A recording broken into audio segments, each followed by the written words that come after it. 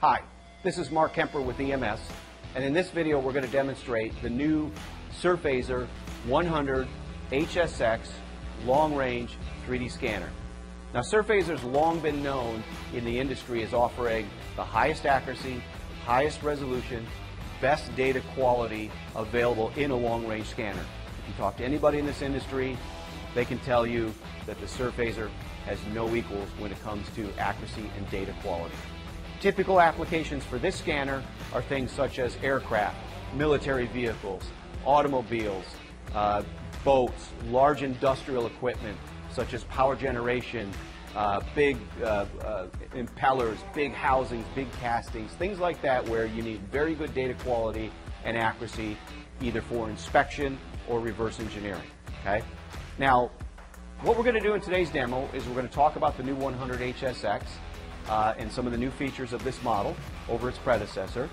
We're going to talk about how it works, how the scanning actually works, and then we're going to talk about downstream applications, how we take the raw scan data, how we put it together, merge it, align it, and then what do we do with it as far as for inspection, reverse engineering, and we'll also look at some sample projects, sample objects we've scanned with this scanner.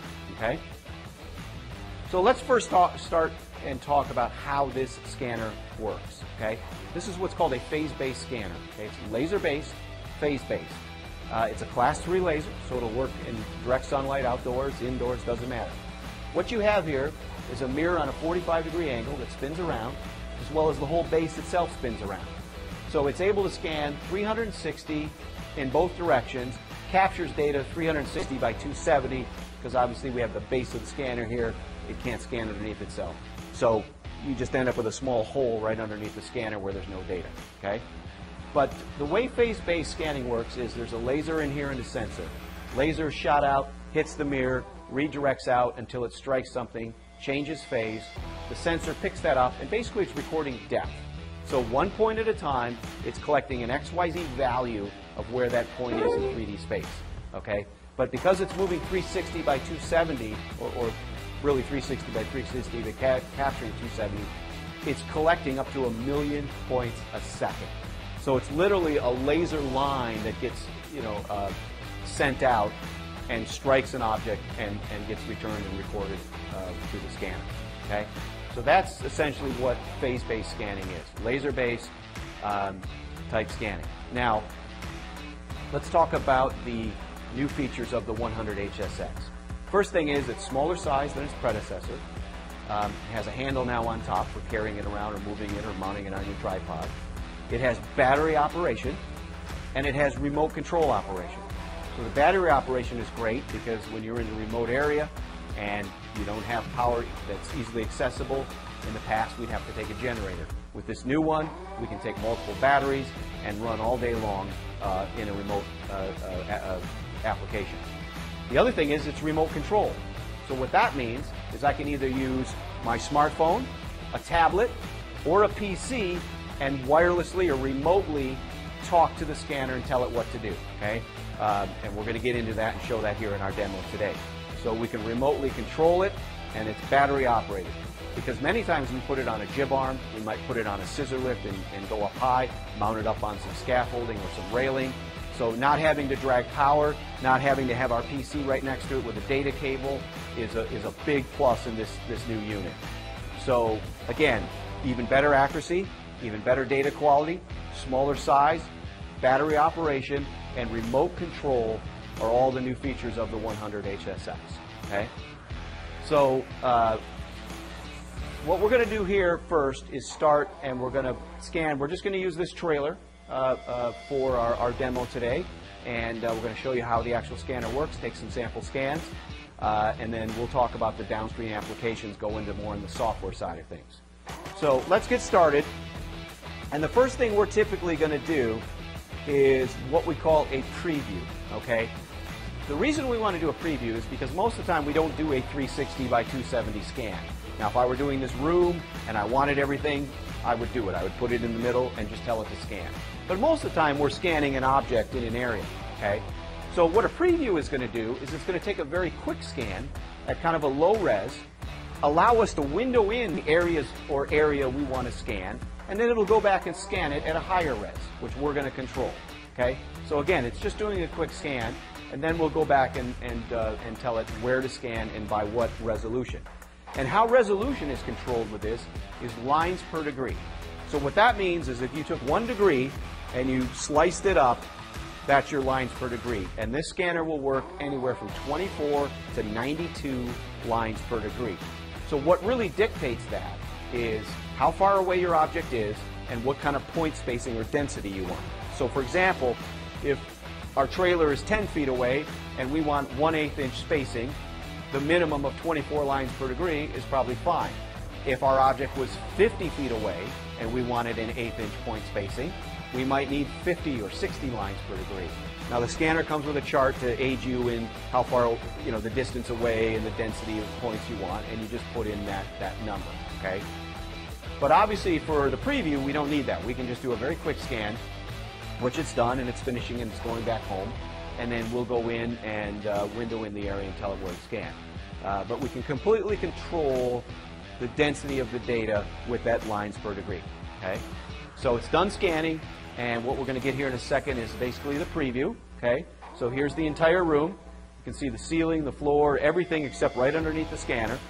And we simply just come in and we pick 2 points, and that's going to window in the area we want to scan, okay? And I could have multiple areas. I could pick another box up here, another one over here. Sometimes there's objects that, multiple objects we want to scan. And now we just come in and tell it to scan the selected area. So let's talk about the scanning itself. So this type of scanner, as with most, are line-of-sight scanners, meaning if it can see it, it can scan it. So for example, for us to do this entire trailer, we're going to need multiple scans. And we can either move the trailer or we can move the scanner around, okay? Now if you're doing something large, like an aircraft, you're not going to move the aircraft, you're going to move the scanner. And for example, if we want to get the roof, we're going to need to get the scanner up high so it can see down. That could be done with a jib arm. Could be done with this tripod will go up about 10 feet. You could go up on like a scissor lift. Anything to get up and then shoot down and scan. If we want to get underneath and get the frame of the trailer, we could literally set the scanner down on the floor and scan. So, it's not uncommon that we'll have 6, 10, 20, 30, maybe 50 scans, depending on how large our object is and how complicated it is, the different areas we need to scan, okay? So it can be, it can be numerous, and typically is numerous scans. Aligning the data, because we're taking these scans from different locations, we'll go into a little more on the software end, but it's basically either 2D targets or 3D targets, such as spheres. 2D targets are basically a flat target that you can place on the object, or you can just use the object itself to align the data. And again, we'll show some of these different examples later. Okay? But basically now you can see scanning at a slower rate, and it's scanning our object, and when it gets done, it'll return home.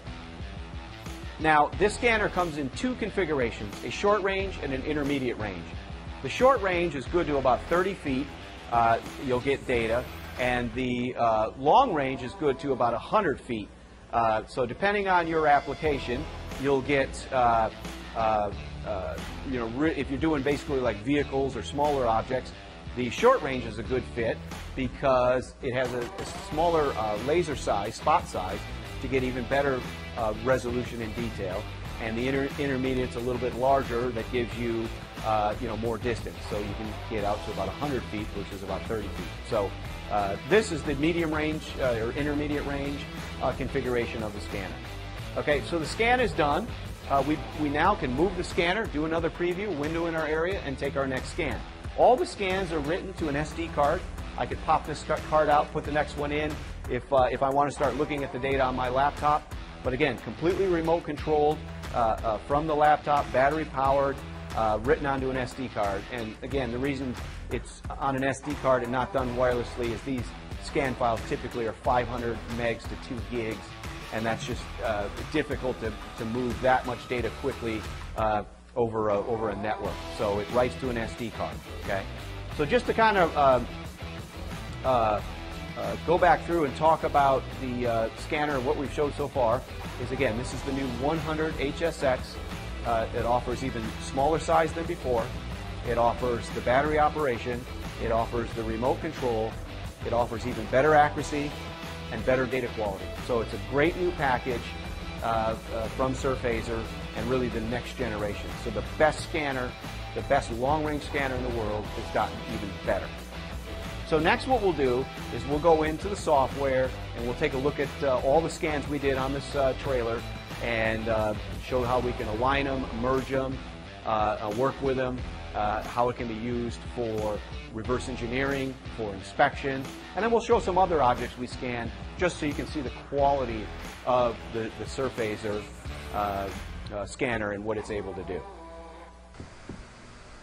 Okay, so here we are with the finished scans of the trailer. Now what we did is we took 6 scans around the trailer and we've aligned those scans. And there's a couple ways you can align the data. We're not going to go into that a lot in this demo, but again it can be using spheres, targets, or just the geometry itself. And we're in Geomagic Design X, formerly known as RapidForm, which is 3D scanning and inspection software. So let's do this. Let's hide all the scans except one of them and take a look at that first. So here's a single scan of the trailer, and again you can look at the data quality here from the Surphaser. And again, all this is points, but you can notice here you can see the rivets, you can see the detail. This is the tread plating here on the front of the trailer, etc. And if I just zoom in on this, you'll literally kind of see it's just lines of points, and this is the lines per degree we talked about in regards to it. You know, and so as you get closer, you can actually see what it is. Again, it's just points, and as you zoom out, you get a better idea of what what that data quality looks like. Okay, so let's do this. Let's go ahead and show all of the scans that we did. So we took 6 scans total to walk around. We primarily got the sides. We didn't get the top, but as we discussed, we could put the scanner up high to get the roof area, and then of course down low to get underneath it. Okay, but you get an idea. So it scanned pretty much everything. The license plate area didn't scan because that's very reflective. But you know, the bumpers were shiny metal. It picked them up. It picked up the tires, which are dark. It picked up the rims. So pretty much everything else scanned. Now all we have here again is a series of 6 overlapping scans. And you know, if you look at each one of these point clouds, they're anywhere from 280 to 533,000. It'll just vary a little bit, 360,000. So you can see you can quickly end up with millions and millions of points depending on what you're scanning. Okay, but essentially what we've done here is we've aligned these 6 scans through various methods and brought it in here. Now at this point, Design X will allow you to work with these raw point clouds. You can cut sections.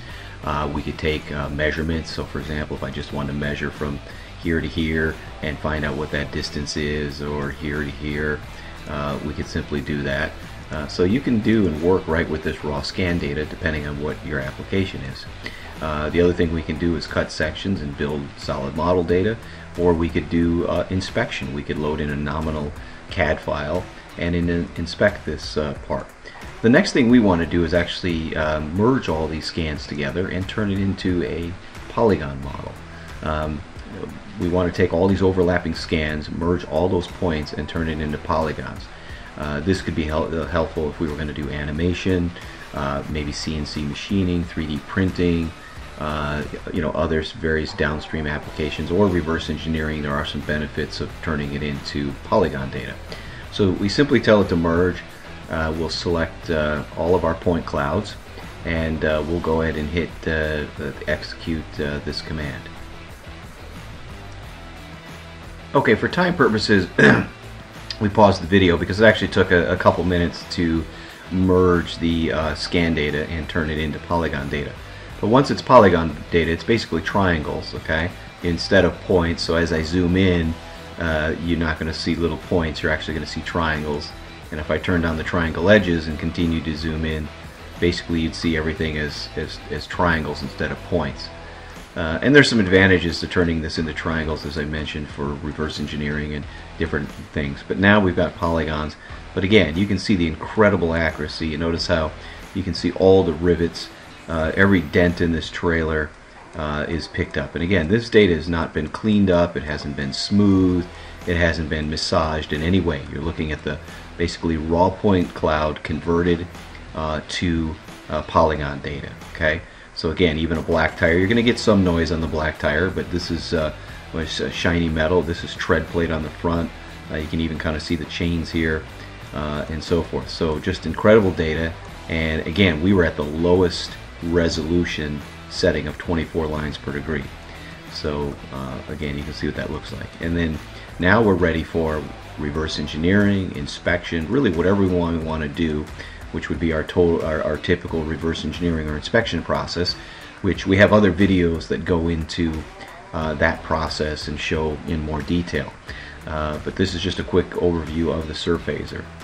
So what I'd like to do next is just load up a few other files, and we'll kind of talk about some of the other things we've scanned with the Surphaser, just to give you an idea of what the data quality would look like on some other objects. Okay, so what you see here is the scan data from a very large aircraft, as you see here. And again, for time purposes, I've already loaded this up. But you know, this was effectively, I believe, about 60 scans to get the entire aircraft. So you can see we've got the complete underside of it, the top of it, pretty much everywhere. Obviously, where there's windows and stuff, it didn't scan. The propeller bays were a real dark black, and had a little trouble picking those up. But you know, for the most part, you can see all the data. And then what we did from there was built a complete feature-based solid model of this entire aircraft, including the landing gears and a lot of the details on here, the windows, the doors, the antennae, and so forth. So we can build a very detailed CAD model from that scan data. And again, because the Surphaser has such high accuracy and resolution, we can build a very high quality, high accurate model from that scan data. Okay. So let's so here's something very large as an aircraft. Let's show something else. I'm going to load in next, maybe an industrial pump or impeller. Okay, so here we have a large industrial impeller, and if we were to measure this, this thing is about 4 foot in diameter, just to kind of give you an idea of how large it is. But again, you can see the data quality of the Surphaser. I mean, it's going to pick up just an incredible amount of detail on this part. So any nicks or dents or anything on this impeller, it's going to pick it up. You can see some of the surface texture here. And again, all this is raw scan data that's been merged together into a polygon file. You can see some pitting on the edge of the impeller here. So again, for some of this really high detailed, high quality work, the Surphaser is second to none. I'll turn on the CAD model we then created from that scan data, which you see here. So this is a feature-based solid model done in Design X from that raw scan data. Not only can we create that CAD data, but then we can also run analysis on it and basically inspect our new CAD model back to our scan data and see what it looks like. So we've designed the perfect CAD model, which may or may not match the scan file because we made everything symmetrical. But you basically see color-coded differences between the scan data and the CAD data. So let's go on and load. I'll load up some sculpture that we recently scanned with the Surphaser next. Okay, so what I've loaded here is a statue we scanned. This statue was basically full size. So with the rock work at the bottom, it's actually about 7 foot tall, and we've got 2 soldiers here. This was scanned so that it could be scaled up to about 9 or 10 foot to make actual bronze statues. So again, if you zoom in and look at the incredible detail that the Surphaser was able to pick up. Okay, so you can see here on their backs. Let's roll it around to the front. Okay, and this was quite a few scans, both the high and low, to get all the areas on these soldiers. But again, you can see what the Surphaser is capable of doing. And this is actually about 18 million triangles on this scan that you see here. Okay, and the last one I'm going to show here, this is a Chevy Tahoe. This was just a handful of scans, about 4 or 5 scans around the vehicle. Obviously we didn't get up on the roof and underneath it. And this was a production vehicle, and again, just to show the data quality. And this vehicle wasn't dusted or treated in any way. You're looking at really, again, the raw scan data on the vehicle. Okay, so again, certain things like that are really shiny won't pick up. For example, these chrome handles. Obviously, things that are very translucent like glass, you're really not going to see anything. But again, everything else, you're looking at untouched Surphaser data. So raw point cloud data converted into polygon data. So again, just incredible detail, very smooth, very clean, very accurate data of this vehicle. So to wrap up this demo of the new Surphaser 100 HSX, again, it's even better data quality, even better accuracy than the current or the past Surphaser, in a new package with battery operation and remote control and smaller size. So this concludes the demo of the new Surphaser 100 HSX.